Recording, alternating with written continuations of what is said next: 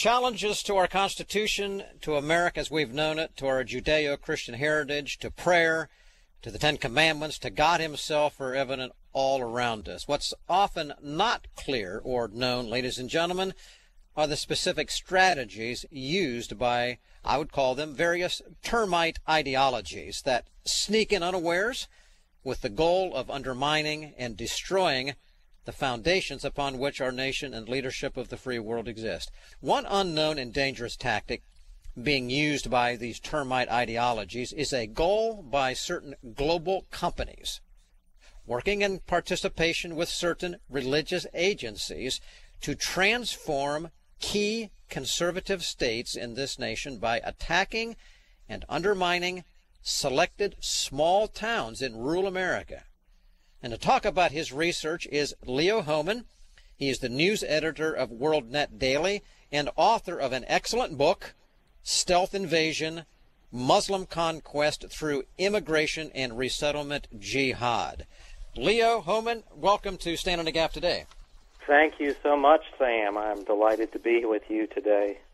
Well, Leo, you do a good job. You get involved in a lot of key issues. That's part of your role there as a researcher, as a investigative journalist for WorldNet Daily. But I pulled out one article that you just released just a couple of days ago. And before I get into that, because that ties into it, I do want you to share just a bit about your book, Stealth Invasion, where you connect Muslim conquest of America with immigration and resettlement efforts in jihad, and that's the way you connect it there. I'm going to ask you this question generally before we get right into the meat of your article, and that is this. How far along in this under-the-radar strategy to bring America to its knees is this Islamic strategy of jihad invasion? This part that you're going to describe a little bit that's happening that is not on the news. How far along is it? It's well advanced, Sam. Unfortunately, I have to tell you that. It may be even more well advanced than I thought it was when I was researching for the book last year, and as you know, the book came out in January of this year. If you look at the Muslim population in America, it's relatively small. It's about 2%, and when you hear that, you think, well, how advanced could this jihad, these resettlement jihads be? When I say jihad, by the way, most people think violent terrorism. That's not what I'm speaking about, although that does come with it eventually, and we're already seeing the first seeds of that. But it's a civilization jihad that in the way that it starts out. And the Muslim Brotherhood talks about this in the document, the explanatory memorandum. They talk about establishing settlements in the U.S. and establishing the intellectual and theological basis for Islam in this country, which, as you know, we really have no history of that here. And in 1965, as recently as 1965, we still had almost no history of that here. I think there was like 100,000 Muslims in the entire country around 1965, 1970. So all of what we see today has happened really since 1970.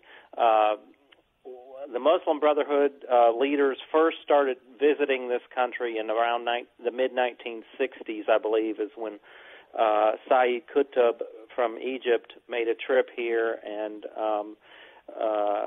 saw America as fertile, ripe ground for civilization jihad. He's considered the father of modern civilization jihad among the Islamic leaders today.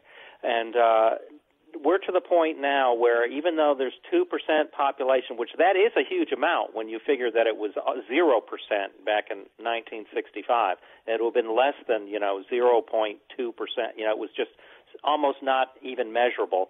So from in just 40, 50 years, we have gone from 0% to 2%. So while that is a big gain, the amount of influence that the Muslim Brotherhood has in this country has far outgained the population rise to the point where we have Muslim Brotherhood operatives embedded inside of our government at the state and federal level.